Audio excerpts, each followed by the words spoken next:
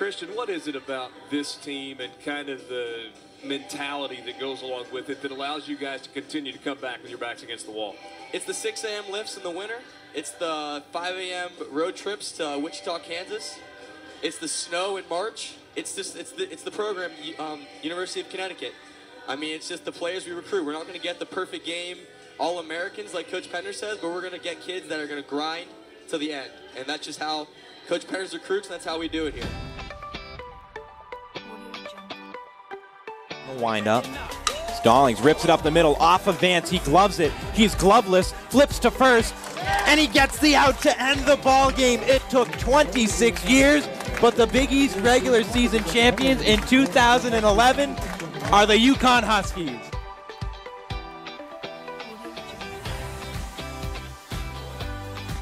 The Giants, and he hits it well to center field. On his horse is Springer.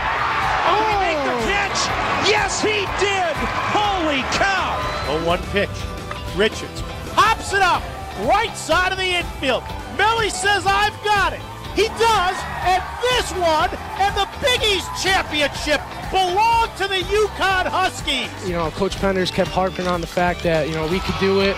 We're dead men walking. So, you know, everybody on this team played a huge role, especially the younger guys.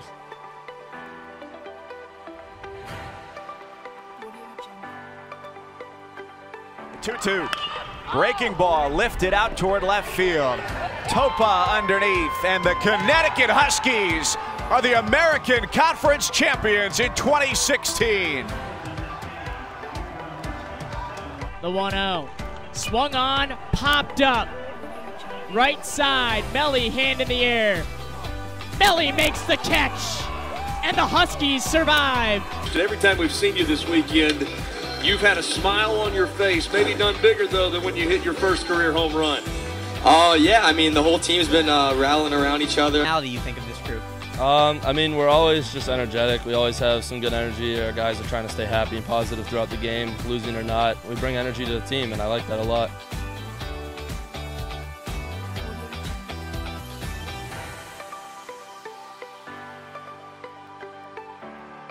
And the 0-2.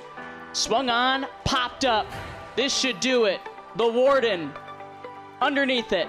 Ball game over. It just feels right. UConn returns back to the Big East, and they win the regular season crown here in 2021. And it was awesome. It was good energy. I think it was both teams were going back and forth all day. I literally wouldn't trade a single one of those guys. I'd go to war for every one of them. Yeah, I mean, I just love them. There's nothing else to say. I love you. I love the coaches. I love the guys, and this is where I want to be. I want to be here as long as I can be. I want to play as long as we can, not just for the postseason, but I don't want this to end, man. I'm having the time of my life with these guys. This should do it. Smitty. He will make the catch. Back-to-back years, UConn is the regular season champ in the Big East. Hey, this isn't enough. This isn't enough now. You know, we've gotten to regionals. We've played okay in regionals. We've played not so okay in regionals. We need to go in with a lot of confidence and go win a regional. You know, and that's the next step. You know, and that needs to happen. This is a team capable of going to Omaha, and that's the expectation. That's where. Center field, long run for TC. He's got it. Ball game over. 11 years later, the Huskies are going back to the Super Regionals. Inside historic sunken diamond. The UConn Huskies out of the Big East against the Stanford Cardinal.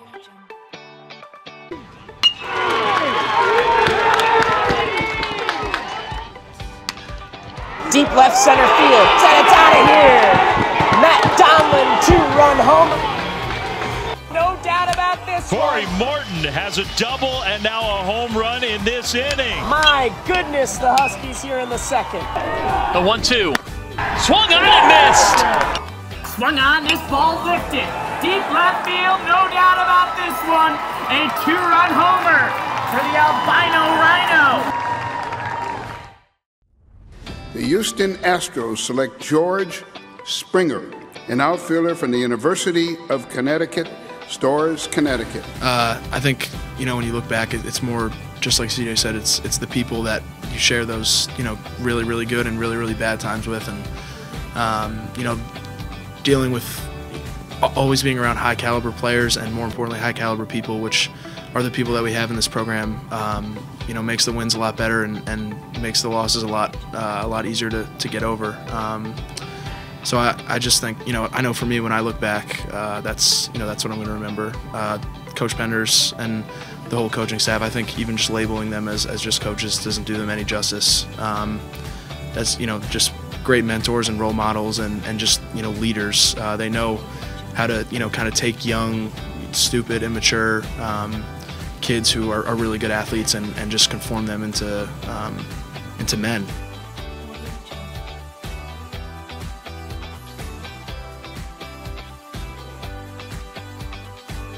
That was one of the better at-bats of the season right there. What a great at-bat and a thrill for Mike Orr. Wow. It's only fitting that this first award goes to a center fielder, George Springer of the Houston Astros, who hit 5 home runs in this great 7-game series. On the right-hander, Matt Barnes, who's closing games for the first place Red Sox and just turned those numbers into a nice little 2-year extension this past week. There, the Gold Glover in the National League, Nick Ahmed. Still got him by almost 3 steps doing that. That wasn't even bang at first. Tony Walters with the huge hit, and Scott Oberg to finish it off. Andreoli going to third base, maybe beyond. Gary Jones going to wave him around, going to try to come all the way around, and he does.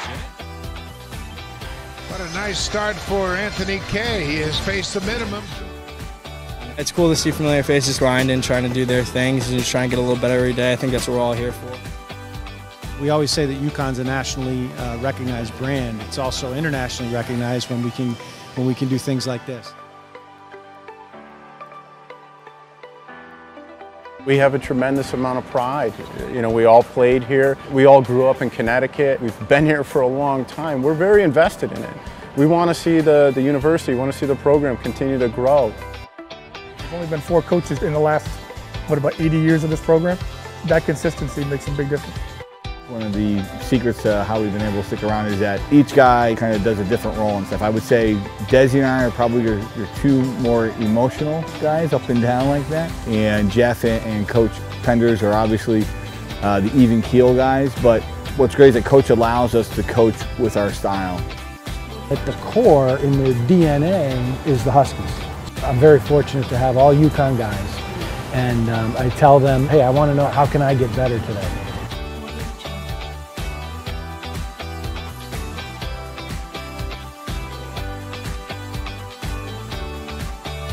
Your attitude, concentration, effort, if those 3 are all working for you in the right direction, then in anything you do, whether it be baseball or in later life, if you just take those 3 and you're doing your hardest at that, then good things happen to you.